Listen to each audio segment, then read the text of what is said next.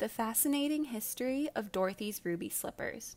Even if you've never seen the 1939 Wizard of Oz film, odds are you're familiar with the film's legendary ruby slippers. Worn by Dorothy Gale throughout her time in Oz, the bright red shoes are as memorable as the yellow brick road. But did you know that the now iconic shoe was meant to look entirely different? In The Wonderful Wizard of Oz, the best-selling book the film is based off of, Dorothy Gale's magical footwear is referred to as the silver shoes. That's right, silver. The film made the change to red and wound up creating their own little piece of film history. The many adaptations of Oz. Over the years, there have been numerous films inspired by the Oz book series. This includes multiple silent film versions, 1939's The Wizard of Oz, 1972's Journey Back to Oz, 1978's The Wiz, 1985's The Return of Oz, 2005's The Muppets Wizard of Oz, and most recently, 2013's Oz the Great and Powerful. Most of these adaptations stray from the source material in one way or another, but interestingly enough, the majority actually keep the silver shoes, albeit in various styles that fit the tone of their respective film. That includes sparkly silver high heels in The Wiz and a jeweled Manolo stiletto in the Muppets adaptation. The exceptions to this are, of course, the 1939 film and The Return of Oz, the film's unofficial sequel, which required studio approval before they were able to use the red shoe in their film.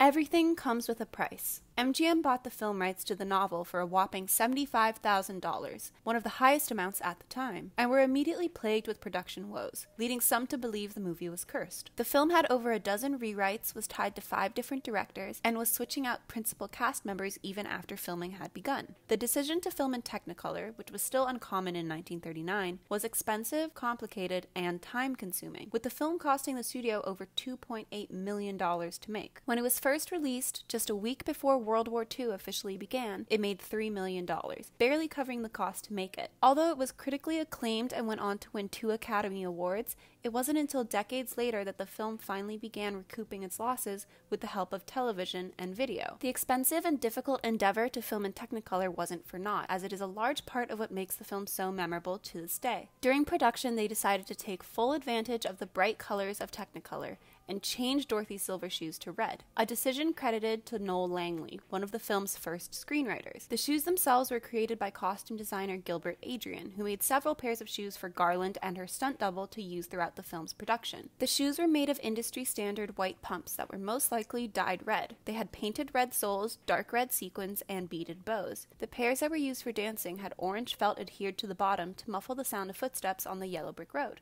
Where are they now? Of the shoes created for the film, few survived production, with only 4 sets known about today. 3 of these ruby slippers were acquired by Kent Warner, who found them in the MGM backlot while helping set up a wardrobe auction in 1970. He went on to sell the shoes in following years to various collectors. One of these pairs, which had been on display at the Judy Garland Museum in 2005, were stolen and were not recovered until 13 years later. Warner also found a rare pair of ruby slippers that were only used in screen tests. This pair featured a more elaborate design that included far more jewels and a curled toe. The pair never made it into the film and were rejected as they didn't fit the image the studio had for the character. These shoes were a part of late actress Debbie Reynolds' private collection until 2011, when they were sold for over $500,000. Many of the pairs that remain are in the hands of museums now, but because they're nearly 80 years old, they're undergoing rapid deterioration from aging. The tale of Dorothy's ruby slippers show how just one small change in a character's wardrobe can influence generations to come. Think about that the next time someone tells you that the costumes aren't as important as the story. Don't forget to like and subscribe, and I'll see you again soon.